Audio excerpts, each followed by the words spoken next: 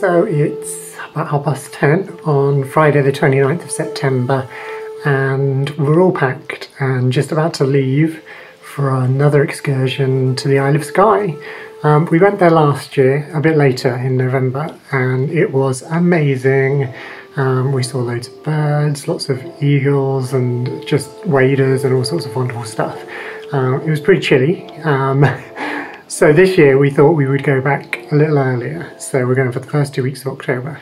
We're going to a place near Broadford, which is one of the first sort of towns you get to when you cross over onto the island. And Broadford is a really good central location for bird watching. There's a bay there called Broadford Bay, and there's lots of ducks and waders and stuff there. And it's got good access to like all the main roads. There's only a couple of main roads across the island, and yeah, so we're staying in Lower Breakish, which is a little village a few miles from Broadford, and we can't wait. We're going to stop on the way up in Glasgow just to break up the journey, and yeah, it's going to take us a couple of days to get there. So let's see what happens.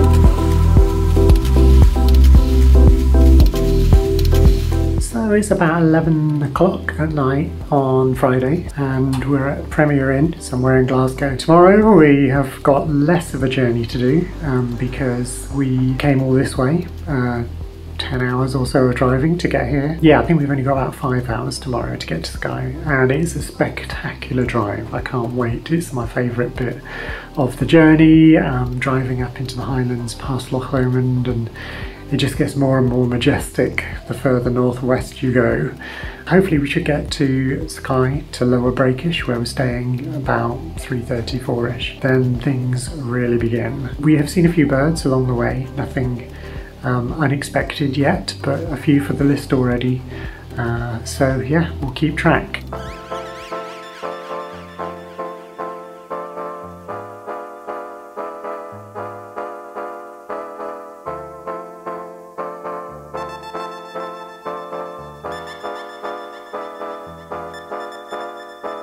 We're back on the road again. It's Saturday morning, about 11 o'clock, and we've just left Glasgow about an hour ago and thought we'd stop at Loch Lomond because we always drive past it and rarely stop to actually look at it. And it's a beautiful day, very still, a bit chilly. There's some people swimming in the loch, which for the beginning of October is a bit brave, if you ask me. Yeah, we had an okay night at Premier Inn in Glasgow. Mum and Dad's room had a very, very noisy fan from the kitchen underneath, which was literally vibrating the entire room. It did stop at about 10, but started up again at 6:30, which is not really what you want in a stopover hotel. But anyway, I'm going to stop at Fort William for lunch in a couple of hours, and then carry on to Skye, which isn't that much further. So we'll be there soon, can't wait.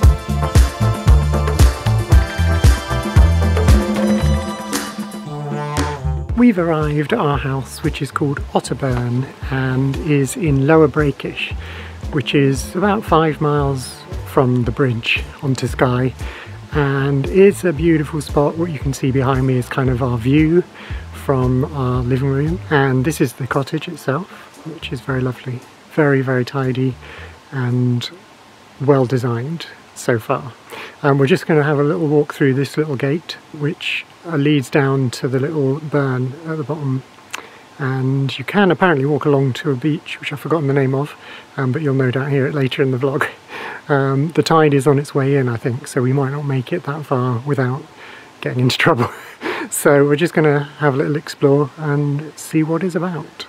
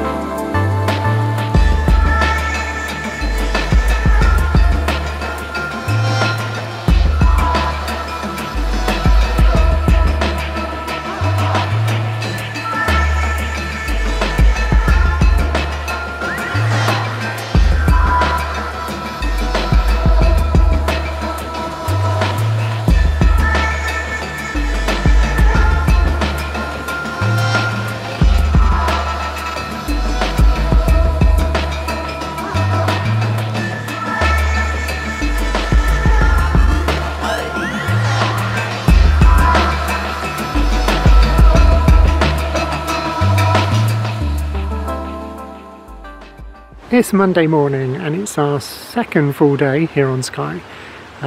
Yesterday we just spent the day around Broadford, went to Co-op, super exciting, and then we went to Waterloo Road, which is just on the edge of Broadford, which is a really nice little walk along the side of the bay. Lots of birds around, saw some rock pipits, which I love, and today we've decided to go to somewhere called Armadale Castle, which we didn't manage to visit last year because it was closed out of season, but this year it's still open because we're a bit earlier. There's some gorgeous gardens. We saw an enormous fallen tree called Big Bertha that fell down in a storm a while ago, and now there's a whole ecosystem growing off of Big Bertha. Lots of different types of trees growing from the old bark and some fungus, and yeah, amazing specimen. We've now ventured into Rhododendron Garden, which has got lots of different plants from around the world. We're heading up to the museum to see what we see there.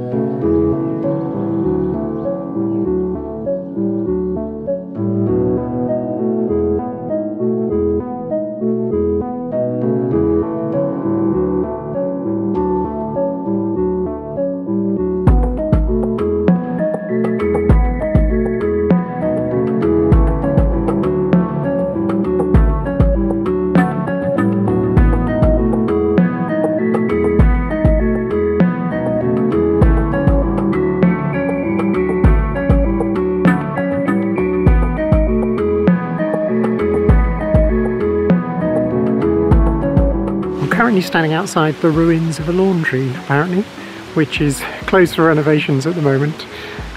It's all part of the Armadale estate, which has been really interesting to explore. There's a big old castle which has mostly burned down, I think, in the last century, having burned down several times before, but the main structure of it's still standing. You can go and walk around and have a look at the architecture, and the gardens are really well kept still. There's Shrubs and trees from all around the world have been collected. Some really enormous fir trees which are stunning. There's a couple of lookout points which look out over the Sound of Slate, where we've seen some gannets and a great black-backed gull, and yeah, views across to the mainland. We stayed on the Slate Peninsula last year, so it's really nice to kind of revisit it.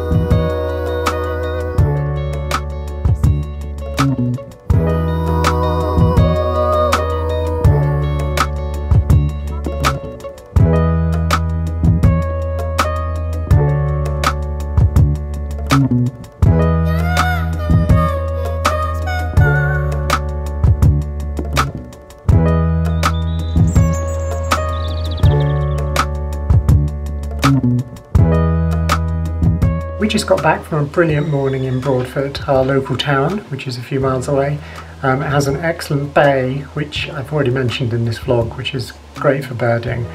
We walked along one side of it. There was quite a few birds about, lots of water birds, some gulls and cormorants, and also 2 winter plumage black guillemots, which were quite a long way out, but I managed to get some photos to confirm that's what they were.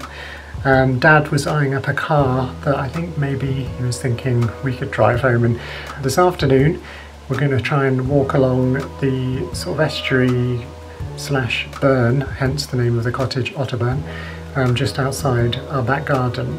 You can walk along to Ashegg Beach, which is probably about half a mile or a mile. We're just going to see how far we can get. The tide is out, we don't want to leave it too late because you can get cut off. So yeah, we'll see what's up there.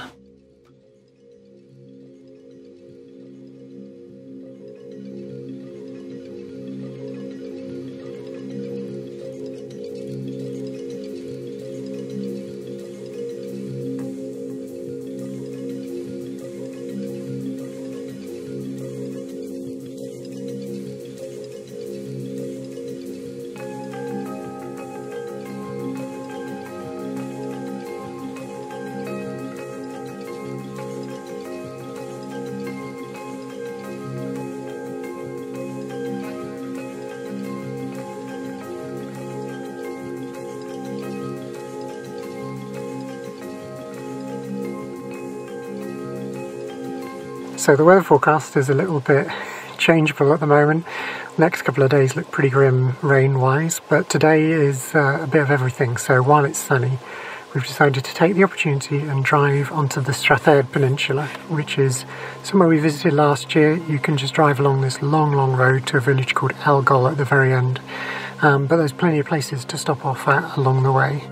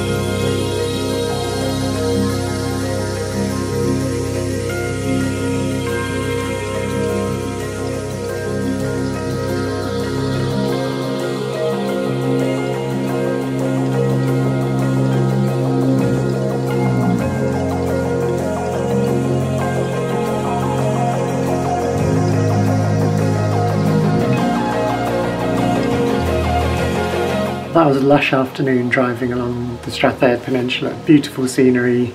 We didn't get all the way to the end. We only got about halfway, I think, because we stopped off a few times along the way, as you will have seen. And yeah, we had some amazing weather, mostly sun, but coming back there were beams of sun coming through the mountains and a couple of rainbows at different places, really spectacular. You can't really go wrong on the Strathclyde Peninsula. It looks like for the next couple of days we've got torrential rain forecast, so we might not be leaving the house very much. Probably do a bit of music, maybe. I bought my laptop so I can do a bit of tune making. Mum might do some painting, although she's been writing her book as well. Or writing one of her books, I should say, because she's got 2 on the go at the moment. Yeah, we'll just see what happens, but it could be that we don't go out very much. So yeah, we'll just hunker down and see what the weather does. We'll be back soon.